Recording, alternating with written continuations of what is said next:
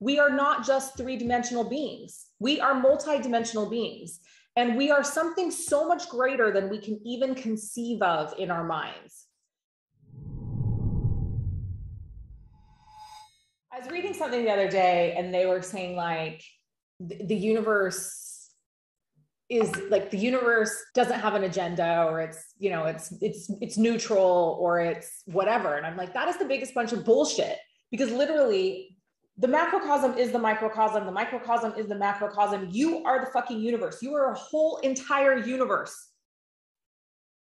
You are. And so when I say the universe has your back, I mean, you fucking have your back, right? The highest level versions of yourself have got your fucking back. You just have to trust them.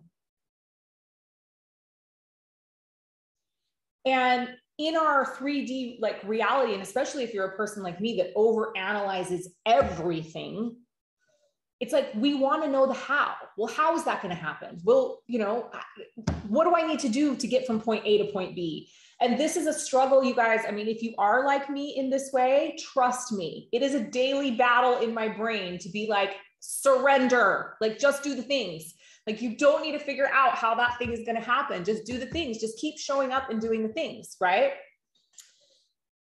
And it's always going to be like that for me. So if you're not perfect at it, and you know, you are frequently gripping, white knuckling the steering wheel, and you are trying to drive the ship every second of the way, and you know, even when there's rocks ahead and the universe is like, yo, there are rocks, let go, let us steer the ship, and you're just like, no, I can do it, I can do it.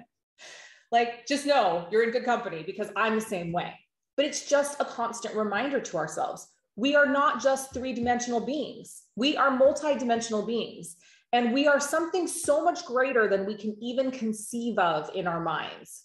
And, you know, that's the part where we just have to lean in on faith, that if you believe nothing else, believe that you are a divine, immortal soul and being. We know that we're a soul, right?